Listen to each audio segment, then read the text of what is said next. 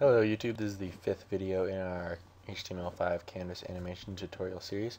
In this video basically we're going to be drawing an image and we're going to be rotating it. Use this draw image rotation function that we have here. I wrote the function beforehand because it's really complicated and I didn't want to write it out while I was explaining it. So what I basically just wrote it out beforehand and I'm going to explain it now. So here I changed, this was spaceship in the last tutorial, but this is now image. I gave it a new variable name and I downloaded a star GIF here. You can really use any image you want. I just used a smaller one so that it wasn't so hard on the computer. But we have our loop function, and then inside that we're clearing our rectangle, and then we're calling this function. This function takes 6 parameters. The first is the image object, the second is the X and Y location that you want to draw the rotating image, and then the next two are the width and height of the image. You can set those as the default width and height of the actual image. And then the sixth is the degree that it should be rotated each frame. So basically we go down here, we can see that those parameters get passed to the following variables: image, xy, width, height, and degree. So in this first line here we convert degrees into radians by dividing pi by 180 and then multiplying it by the number of degrees, and that'll give us a radian value. And then we use this translate method, which moves the canvas, the x value that was given plus the width of the image, and then the same with the y value. This sets the image to, it moves the canvas around so that the origin of the canvas is at the center of the image. So the origin of the canvas moves from this corner to right there, and then this image is going to be rotating around the origin, because the way the rotate function works is it rotates around the origin. So then we rotate the given number of radians. The rotate method takes one parameter, which is a radian value, and then we draw our image.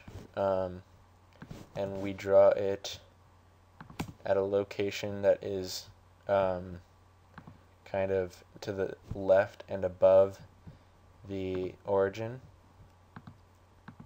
Okay, so you can just copy that down. Alright, and then we, after we've drawn the image onto our canvas, we undo that rotation that we just did. And then we undo that translate that we did. So we're basically just doing the opposite of that. We're taking these values and multiplying them by -1, taking this value and multiplying it by -1.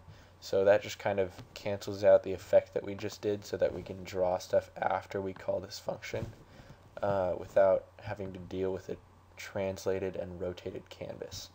And so I would recommend keeping this function here, and so that you can use it in the future, because it's very useful, and they're really hard. It's really hard to find a function online or to figure it out yourself.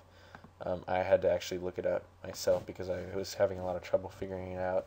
That's what this was, and I can link to this in the description. This is a Stack Overflow post, basically. I just adapted his code, but yeah. So. That should help you with your rotating images. You can also rotate around this point, like by rotating an image like this, but that's not really what you want to do most of the time. Most of the time what you want to do is rotate around a point, and as you can see, we can move that point around here.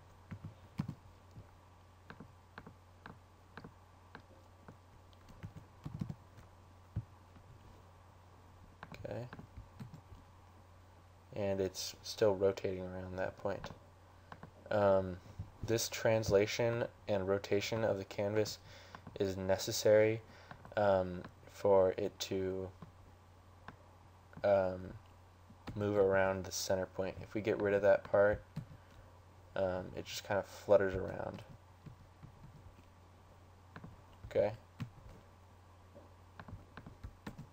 So there you go.